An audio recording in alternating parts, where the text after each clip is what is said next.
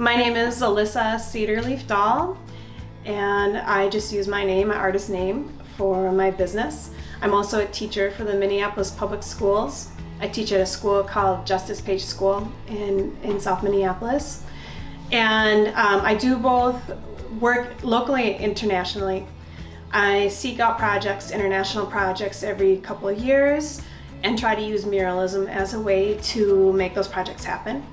So most of my murals are local to Minneapolis and the Twin Cities area, but I do have work in other countries like Thailand and Uganda and Chile and Australia, and I'll be heading to, and Spain, and I'll be heading to Puerto Rico in a couple days to do a mural there with a middle school. I was born in South Minneapolis, actually just a couple blocks from George Floyd Square. Lived in South Minneapolis and moved to North Minneapolis as an adult, and I've lived here for 20 years. So I spent all my life here, but I've been able to travel and live other places too. And I love the city, and I also see all kinds of ways we could make it better. I'd definitely say I'm a muralist and a teacher. I also do oil paintings like the one behind me. Commissions, I do like to work big, so most of my commissions are larger oil paintings or murals.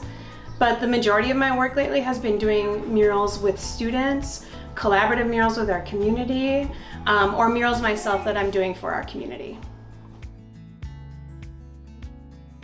So in undergrad, I studied Spanish and art, and I was always looking for intersections. I was always looking for opportunities to use Spanish and art as a way to communicate ideas.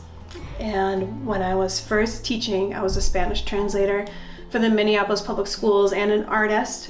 And I was trying to find ways that art could be a third language with my students who were bilingual Spanish, English. They were brand new to the country. They were learning English, but I found that art was another way that we could communicate and we could connect with people, and we could showcase who these students were. So I started working with a group of newcomer students, and actually I was working with them during grad school too. We called ourselves Club de Arte. It was an art club. We met after school, and it was designed primarily for students who were brand new to Minnesota from other countries. There were a few opportunities for us to make murals as this group started to really develop. And the murals were really neat because they could broadcast messages and imagery to a wide variety of people. So we did one during a presidential election, and the students in my group were doing imagery of themselves, and they had speech bubbles that talked about, if I could vote, I would vote for blah, blah, blah. At this point, I was teaching students, most of them were dreamers. So the opportunity for them to vote at that point, and potentially still now, is up in the air. So we were able to use murals and large-scale art to help share the voices and experiences of these newcomer students in our city and in our schools. So that kind of got me started, and I saw the value in that, and I saw how students just loved to take ownership of a wall. To them, that felt really, really important, and they couldn't believe that they were allowed to do that. And a lot of the murals were permanent, and then some of them were temporary, and it really didn't matter. It was an opportunity for them to create something beautiful together and share it. And these are students that tend to be traditionally pretty like in the shadows type students that don't want to create any problems in a classroom, students that aren't really understanding all the content in English, and this group and the art that we did actually brought them to the forefront. So that's, I would say, one of the things that really got me started in muralism. I usually go to the community where the mural will exist and talk to people there about that community. And we brainstorm characteristics of that community, brainstorm highlights of it, problems within that community, and then usually that brainstorming session brings up imagery that then can exist in the mural. That's an example for muralism, where I try to really generate imagery and ideas from the community where the mural will live.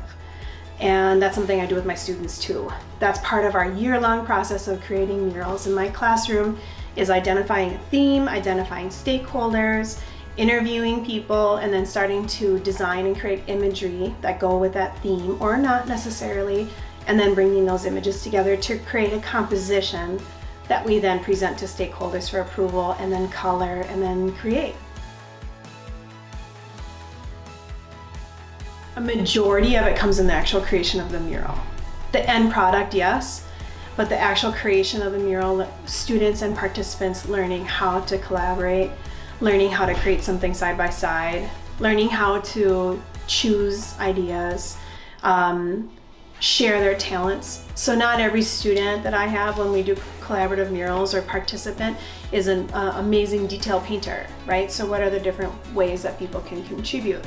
Well, they can do some design transfer, they can do some promotional work, they can interview people, they can help clean, they can do some of the primer painting, they can do some of the installation. So there's so many different ways that people can contribute to these projects that a lot of it is skill building, a lot of it is communicating, and for students that I teach that are primarily ages 12 to 14, those kinds of skills are real world skills that they need.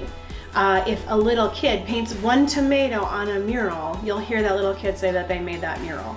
There's a sense of ownership in whatever contribution participants make to these murals, and the idea that we can have something on the wall that represents 250 people's creativity and contribution is really what muralism brings to a community.